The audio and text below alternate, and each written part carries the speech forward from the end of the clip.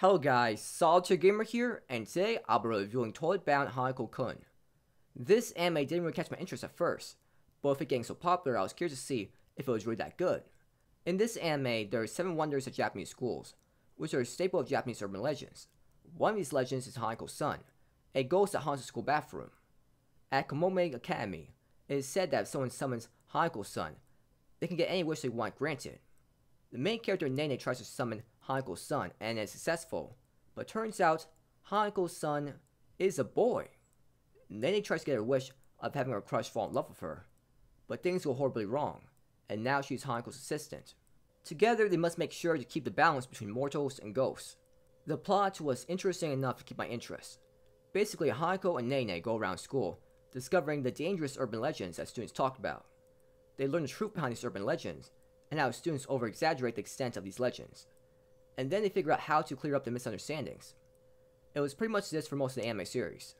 It was entertaining seeing Hanako and Nene act like detectives, and figure out ways to make these urban legends sound less frightening. The anime basically reminded me of the anime Inspectre. There are some very sad scenes involving the ghosts that will get you to feel really emotional. It's really sad to see because these ghosts had once lived a peaceful life when they were living, but they were actually treated horribly. Makes you feel really bad for the characters. In terms of mysteries that involve Hanako, it was interesting to watch.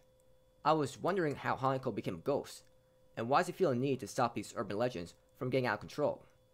Later on, a character that looks like Hanako appears, and you can't help but wonder who he is. The anime wraps up these mysteries nicely, as we get detailed flashbacks about the origins of Hanako. The flashbacks did a great job at answering the questions I had about the major mysteries. I'm glad this anime didn't have a read the manga ending, where only by reading the manga do you get the major answers to mysteries. I really liked the friendship between Hanako and Nene. They got on each other's nerves at first, but they slowly got to know each other and support each other through tough times. They became such close friends, and it was heartwarming to watch. I really like Hanako as a character. He is so witty and makes such funny remarks. He doesn't let emotions get in the way of his job. Even though he does act cold at times, it's entertaining to see him then act happy and energetic in other scenes. It makes you wonder just what is his real personality. Nene got on my nerves at first, with her being so shallow and superficial in terms of looks. She does get some good character developments later on, and realizes that looks aren't everything. At the end of the series, I found her okay to watch, but Hanako is a much better character. The opening and ending song for this anime series were alright. I didn't care much for the music throughout the anime. The animation style looked very unique and appealing to watch. The animation looked good overall. I found this as a decent anime to watch if you're bored. It kept me entertained all the way through with the supernatural mysteries and watching Hanako make funny remarks. I give this anime series a 7 out of 10. So that's all I'm going to talk about for today. Thanks for watching the video.